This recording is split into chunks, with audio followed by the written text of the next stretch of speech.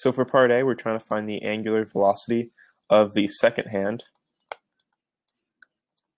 And so we can say that the angular velocity of the second hand moves through one revolution through 60 seconds, and this is giving us 0.105 radians per second. For B, the minute hand,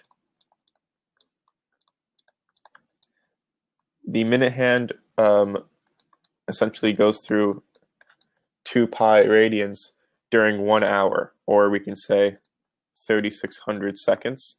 So this is giving an angular velocity of 1.75 times 10 to the -3rd radians per second. For the hour hand,